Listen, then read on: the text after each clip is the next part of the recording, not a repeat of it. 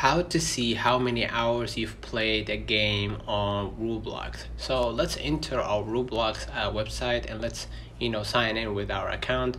So if you want to, let's say for example, click at the top left, you will see right here home, profile, messages, friends, and all that. So if we click, let's say for example, profile right here, okay, and you will see right here, this is your profile and everything.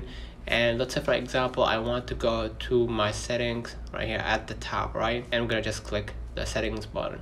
Okay, you will see right here, this is your settings, and verify your age and phone number. And as you can see that you won't see the option and how many hours you've played on Roblox. Okay, however, what you're gonna do is, if you have the Roblox app on your phone, what you're gonna do is you're gonna just go back to your screen, and I'm gonna go ahead to my settings. All right, next step, what I'm gonna do is I'm gonna click screen time. All right, and here you will see the daily average, and you will see a button called see all activity. All right, and here the most used app, you will see how many hours you played if you have the Roblox app on your phone by just clicking show more.